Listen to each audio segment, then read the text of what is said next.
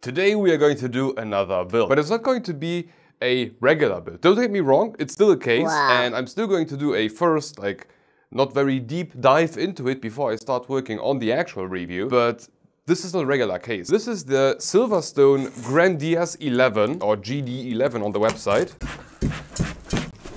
And already from the form of the box, you should see that this is not your regular PC case. This is, now you can see it, this is a very special form factor. This is for the type of people that need a PC underneath their TV. Yeah, stereo-shaped design, that's what SilverStone calls it. And maybe for a little media station, you wanna have some movies on it and watch it from the TV, or you wanna game with the controller, like from your couch basically, or even keyboard. You have those keyboards and mouse combinations that you can put on your lap. Never use them, never will use, but you have those possibilities. And for those people who like to use a PC on their TV and have a media-shaped PC, the SilverStone Grandia 11. Now, it is definitely something different, and we will need to rethink a bit about airflow path in here and all of the restrictions that come with this form factor. As you can already see, the case is not very high, and yeah, the motherboard is on the lower end, so yeah, this is your potential air cooler, which means that this is definitely not an air cooler case. And if I remember the spec sheet correctly, it was like 146mm high air coolers, so this is definitely not air cooler friendly. Oh yeah, I'm going to give SilverStone a bit of shit here. In the documentation they have, they call this a dual chamber case because of this rail. Like, this is not a block. This is just a rail. Dual chamber. Yeah. And this is also quite cool because SilverStone did think a bit when it came to this case. So you have this rail here, which you may want or not want to install, but basically you can attach a bunch of hard drives to it. Take it out, here you got a hard drive cage, where you can install, I would say right now, at least two hard drives or two SSDs, I guess, and then I'm pretty sure you have a bunch more SSD spots here. So you have some space. You can install some hard drives to make this a media station. Absolutely possible. Okay, so let's have a look at this. So in the front, we got two pre-mounted SilverStone fans, black ones, no RGB, 3-pin controlled. Then we have two down here, where this one is actually for the power supply. So we got 3 fans on the sides and two 80mm fans in the back. And then we have regular ATX support. We got pretty long GPUs because we have a long GPU for this. And yeah, all of that good stuff. Now, one thing that I haven't looked into too much, I already saw it in the documentation, which I just don't really get. You have this front here, right? It's a lot of mesh, that's nice. I like that. But if we remove it, yeah, like the third one is just, that's just, why? I can, yeah. Why? Yeah, I just don't get it. Why? Why? I know that it's going to restrict the GPU, but I mean, you don't force anybody to install a fan there, or people could still install like a slim fan, but I mean, hey, it's their case, not mine. But let's go over the specs for the PC that we are going to build. So we are going AMD today. We are going to use a bit of an older CPU, the 5800 X3D, but still 3D, because we are building basically a gaming PC for your TV. Then we got some conduit DDR4 RAM and SSD. And for the GPU, I was trying to go for the Phantom 4080 that I have, because by my own guessing, this should, oh yeah, this fits like on the millimeter. So 4080, this is going to be a great gaming PC. For the back, we have these two 80mm fan spots, and I have these Arctic P8s silent lying around that they just sent over. Review is coming. I just need to rebuild the whole machine, benchmarking machine, to have smaller holes, but review for that is coming. So we got those fans. Then for the other empty spots, I wanted to use the icepack thermal fans because they are just great fans. And in combination with that, this case supports two 40mm AIOs, and the IceFlow Oasis 240, also from icepack thermal, is a pretty good AIO, so that's going into the front, and I need to remove the two front fans. Now, one thing that is already going to annoy the hell out of me. This is more information for the review. So we got these two fan spots there. The problem is, if I install RGB fans in there, you're going to see them shine through this mesh here, which is okay. The problem is that there is no third fan, so the whole RGB part will just like shine through here, and here it's going to be like pitch black. Okay, so we're going to use the original SilverStone fans instead of the Oasis fans, because otherwise it will just look awful, so no. We are going to swap out the fans. It will be awful to do that, no. Yeah, I guess that's all. So, let's get going. Everything seems pretty easy so far. Let's install the motherboard in here. Oh, they only left the M80X spacers, I believe, yeah. I need to install more spacers. Why would you do that? Okay, attempt number 2. Already one thing I can tell you, the audio cable is just too short. Like, I would like to stuff it or going around the motherboard, because otherwise it's just like dangling here and it's too short to go around a ATX motherboard. Oh, what the hell. The joke is, if you put it sideways, it's like a regular PC, just like with the stupidest front intake I have ever seen. Okay, let's go to the power supply. So this is going to be here. Of course, lying flat, it's going to be on the side, but it's going here. And for that one, we got this incredibly hard to remove, this fabric dust filter. It's basically a plastic sheet with a fabric behind it, a very meshy fabric. Oh, it feels nice.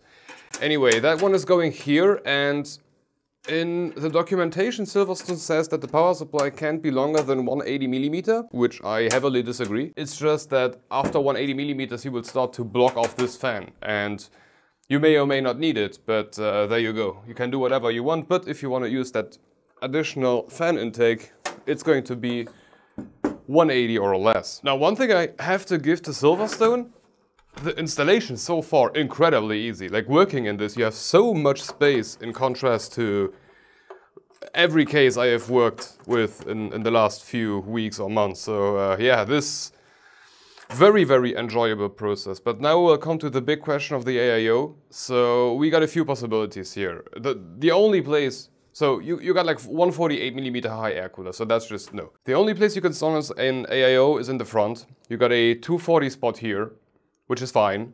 The problem is, though, the whole RGB thing I mentioned in the beginning, you won't see it all across and it's just going to look awful.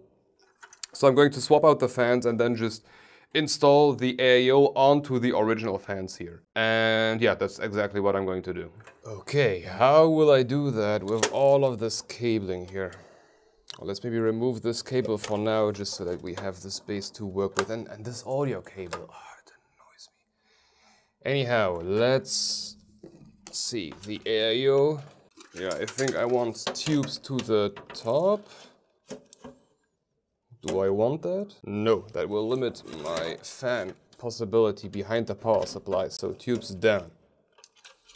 That's okay, and yeah, something. Yeah, this seems fine. Now attaching the radiator to here, and that's pretty easy. We just remove the original screws and then we replace them with some radiator screws, and yeah, there we are. And now we just need to hope that the original fans that SilverStone supplies with the case are somewhat good, and then we are fine. But the good side is that we have so much space behind this radiator that in case they are not good, it is pretty easy to just smash another 2 fans, and then you got a really impressive push-pull situation, and yeah, I don't see a problem with that. So the last few steps left to do is fill the case with fans. A lot of fans, essentially. 1, 2, 3, 4, 5, though 2 are like very, very small, but that doesn't really matter here. 4 fans, and then the GPU, and then the case is done. I mean, I'm shocked how quickly this goes inside of this case. So let's just do the fans. And I already installed this one the wrong way. Oh, this is supposed to just like come off. You push it in this side. Oh, and then it's really easy to... Oh, I almost destroyed it. Oh. Yeah, my bad. Oops. Okay, next two fans. And those are the new ones, so the two 80mm exhaust fans. The only exhaust fans we got in this case. And for that I have those really freaking cute little P8 Silents from Arctic. Look how cute they are. They are so small. Aww. Aww. Okay, I guess at this point just let me quickly redo all of the cabling because right now it's a mess, and then we will get to the GPU. 1 hour later. Yeah. One thing I learned very quickly with this case is that cable management is yeah, basically impossible. You have nothing where you can hide the cables, so you just end up with all of this here, and all of them are... yeah, this is horrible. I don't know if I should just blur that. The nice part is that once you are done with your monster, you can just close it off with this bracket again, so everything is going to be pushed down and hidden anyway. But yeah, cable management inside of the GD12 is, yeah. So let's just install the GPU and close this thing as quickly as possible because I just can't look at it anymore. I did horrible stuff here. Very horrible cable management. I'm so sorry. But there is no place where you could smash these cables in. It's just, yeah, it's going to be like that. Ah, let's close this. Oh, also nice fabric filter behind this here. Oh yeah, and of course you don't need that whole hard drive cage bracket thing. You can also just close the case. I mean, that's fine. Oh, finally closed. I don't know how useful it is, but I just saw it. I will show you in a second. So here you got a little exhaust, which is kind of cool because it covers partially the GPU. So some of the air of the GPU can just escape through here, which is kind of cool because we got so much intake and so little exhaust essentially in here. So yeah, that's kind of cool. But okay, this is the GD11 with my version of a media PC with a 4080 and a 5800X3D. Yeah, so let's start it up and let's see if it even boots. Yay!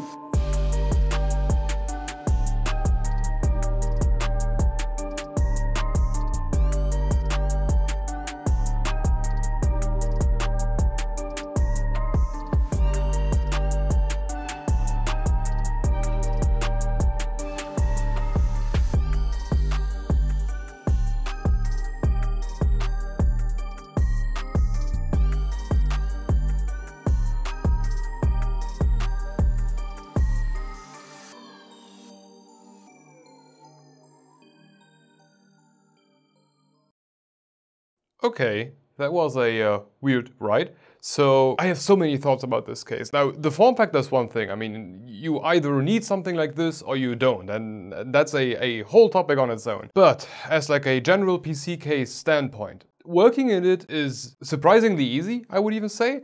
It's just the cable management is just atrocious. There is nothing to squish anything anywhere. You have basically just two straps where you can install a bit, but as soon as an AIO is in the front, that's also gone. So you are just stuffing stuff in there, and it just looks horrible in the end. Now, temperature-wise, I run a few benchmarks, or just one benchmark essentially, because I'm going to keep that for the final review, because I have some thoughts. So running it as it is, so we have a 5800X3D paired with a Iceberg Thermal 240mm AIO. Then we got the two original fans running the AIO. Keep that in mind because the fans are like kind of bad for AIOs. It's like 1300 RPM fans, so not really good. And then we have a bunch of our three thermal Iceberg 120mm fans as intake, 1, 2, and 3, and the two 80mm Arctic fans in the back as exhaust. And running as is, everything on auto, and running firmware at 4K, the GPU hit 53 to 54 degrees C max, which is very, very fine, very good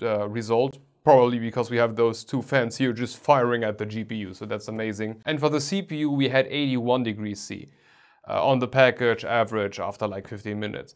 That's technically fine, that's still like 9 degrees underneath TJ Max for the 5800X3D, but I think it's like very low considering the AIO, or very high considering the AIO. You get what I mean. And I think that is because of the fans. I used those original SilverStone fans, and they are spinning at like 1300 RPM max, and that's just not enough for that AIO. So yeah, I think we can get even more out of it. But the case allows for more.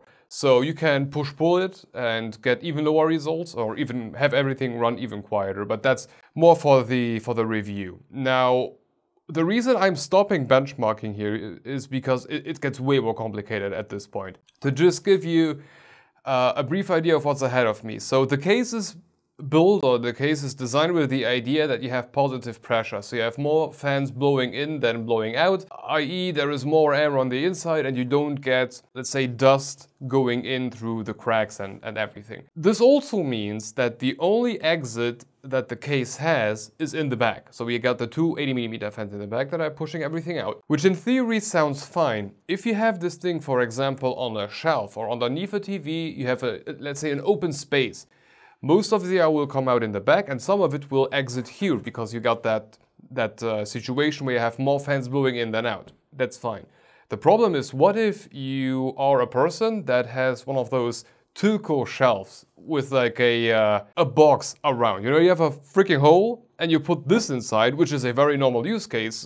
Some of those under TV type of shelves have those holes closed off by every side except for the front. If you have a box like that, and you put this in, the air is going to blow out in the back, blow out in the top partially, and it's going to be trapped inside that box. After some time, it's going to be pushed to the front because there is more and more and more air getting in. It's going to travel to the front where it's going to get sucked in immediately. Same here. It's going to be sucked through the sides again, sucked in through the front again, and you basically have a cycle at some point. So that's a concern, and I would like to benchmark that to some degree for the actual review and just think about if this is the most intelligent setup, or if pulling air in from every side and blowing it out in the front so that it doesn't get trapped in that cycle, if that is maybe a better idea. But I will figure that out for the review. Now for today, I'm going to end it here. Building inside of the case was a very pleasant experience, nothing to say there. I have some quality concerns, but I'm gonna keep those for the review. It's more like gluing stuff, which wasn't like perfectly glued.